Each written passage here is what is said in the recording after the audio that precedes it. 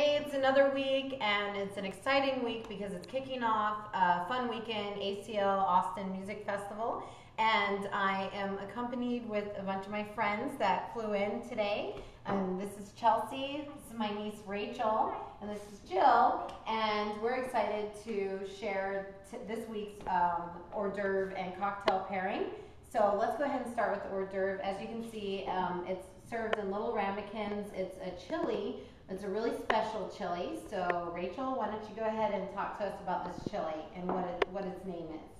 This chili's name I named about a year ago. It's called Uncle Toby's Texas chili, and the reason I named it that was because my Uncle Toby makes it, and I love him for it, among other things. And it's delicious, and I look forward to it every time I come to Austin because it's made with buffalo, and I had never had buffalo before.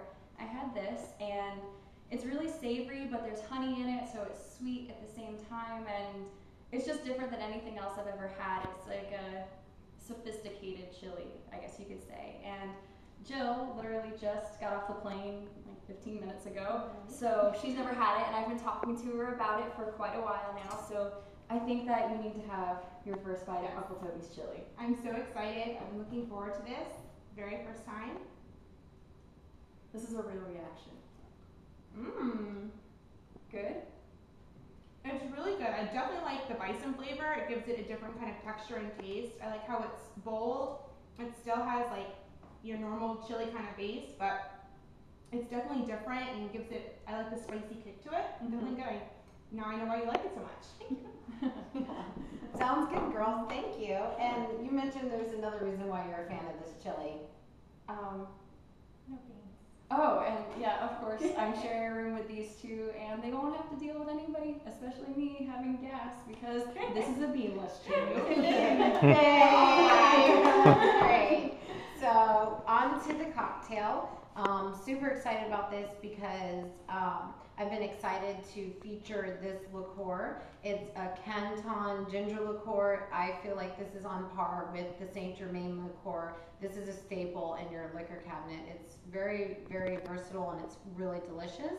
And what we did with it was very interesting. It went well with the chili and it really kicks off the whole fall vibe. So Chelsea, why don't you go ahead and talk to us about what we ended up coming up with together with this drink. Okay.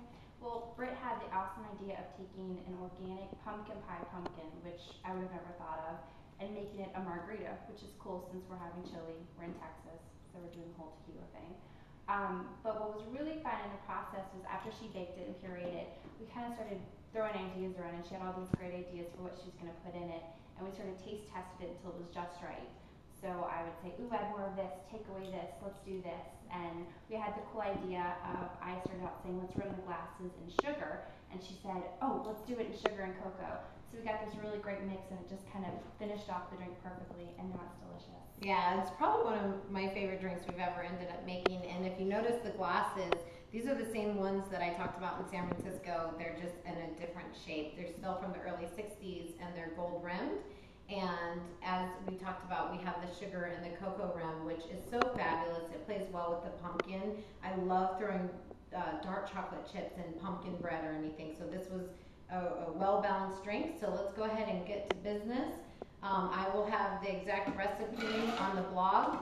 All I've done here is I pre-made, again, a pitcher. I used a vintage find that I got at Goodwill. I just love, it gives such a homey thing. And instead of making a bunch of drinks out of the shaker, I did that in the pitcher and stirred it up with the whisk, because now I'm doing 5 martinis at once. So see how simple that is. And I just love the color of the pumpkin with the color glasses. You all right, Rachel? I'm like, I'm gonna drop ice. Anyways. We're almost there.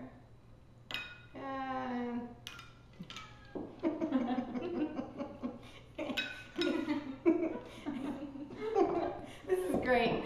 Amateur blog hour. Anyway, I got nervous. Yeah, I was afraid I was going to drop it. Here, pass that to Jill. There you go. This is my first time having it as well. Awesome. I just love the cocoa with the pretty glasses. And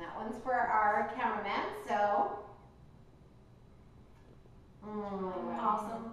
Yeah. So Well, really good. all right. Thanks for stopping by. We'll see you next week. We're about ready to have a killer Bye. week in ACL. Ciao.